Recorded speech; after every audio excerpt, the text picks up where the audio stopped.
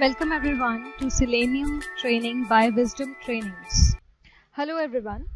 Today in this video we are going to start with the topic of Pytest. Now I have already given an overview about the Pytest, that what actually Pytest is in the very starting videos. Now we are just going to take it a little forward and to understand it more and how to get it into a system. Fine. So now Pytest, basically we assumed a situation where a client comes up to you and asks you to automate around 2000 test cases or more could be, right? So what you will be doing is you will use the knowledge of your programming language and the Selenium code and you will write it, right? Now around 2000 test cases will take around 4 to 5 hours to execute all the test cases in a proper manner without any interruption. Out of the 2000 test cases, some could be successfully completed and passed as well. Some of the test cases may fail as well. Fine. So, depending on that failure and the success reports on that situation only, we have to create a report, a very full-fledged report in which the details are given. Now, over here I have just used a diagram to show you that there are some 7 test cases which I am taking for the time. For these test cases, I would like to generate a proper report that in which test case what actually has happened. In first test case, in second, I would like to generate a proper report which has logs and screenshots added into the reports so that one can understand by looking at the report only that what actually has happened in the test cases. Also, I am not interested in keeping the data used in the test cases itself. I would like to keep it under the external files. Which external files? That's totally up to you. It could be Excel file, it could be CSV file, a properties file or anything. Right. So over here, at one point we also have Selenium into our system. Right.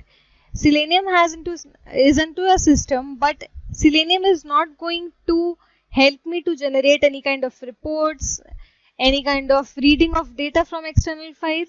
Selenium is not going to help me in that. Selenium is just going to automate the browser. That's the work of Selenium. So what is going to help me to generate the reports, adding logs and all? The Pytest, the intermediate controller. We have already discussed this, that what the intermediate controller we are going to use and why are we using it. So this is the kind of structure which actually is being followed whenever we use Pytest. Along with these three features, there are many another features as well. Fine, that you are going to understand and learn when you are practically working on Pytest. Now we have seen that what actually the work is of Pytest. Now what actually Pytest is, we have not understood, we have not taken the definition. So Pytest is a framework which is going to help you the test cases in the right format to differentiate the test cases from the normal scripts or code you are going to write. Pytest is going to differentiate out of those. Fine. Now along with Pytest, there are another frameworks as well.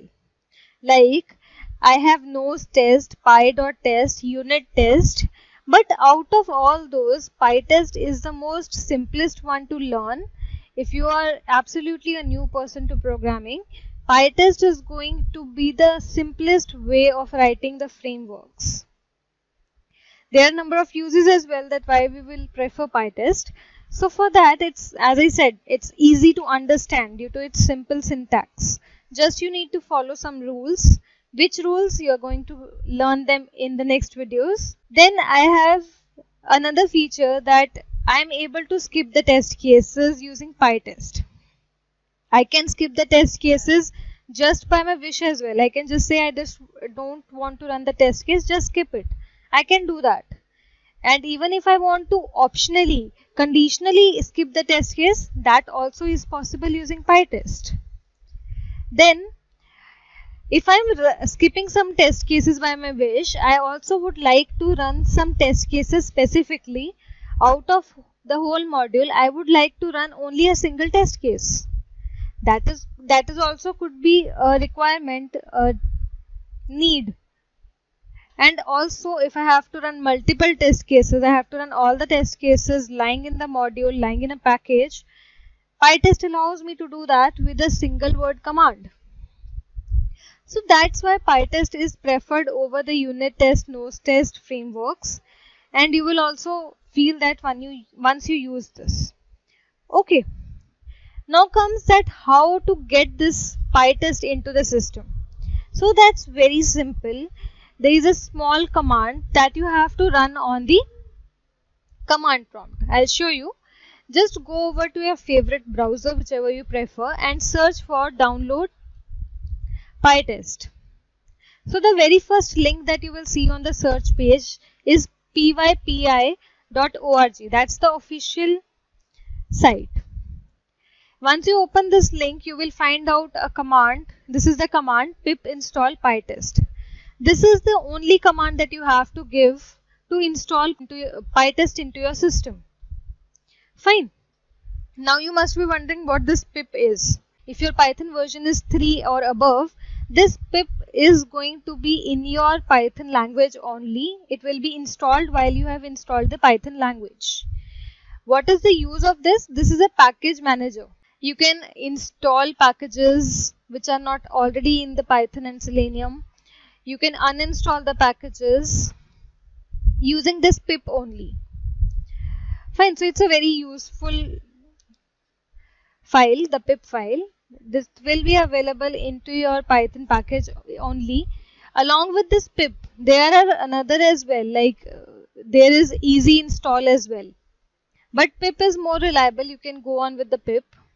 What you need to do is just go over your command prompt. Over here, give the command pip install Pytest. That's it. Once you'll press enter, it will start collecting all the required dependencies and requirements and will install this package into your system. Now I already have it into my system, so that's why it's saying requirement already satisfied. In your case, it will inform you that the package has been installed successfully. You can confirm it by checking the version of this Pytest. So you can just give the command pytest --version. So the version of Pytest that is installed into the system, that will be returned over here. So I have the recent Pytest version installed 6.0.1, which is over here. This way you also can check into your system. Fine. Now Pytest is into your system. How to write the test cases, what are the rules to write the test cases, that I'll tell you in the next video. Till the time, do practice and thank you.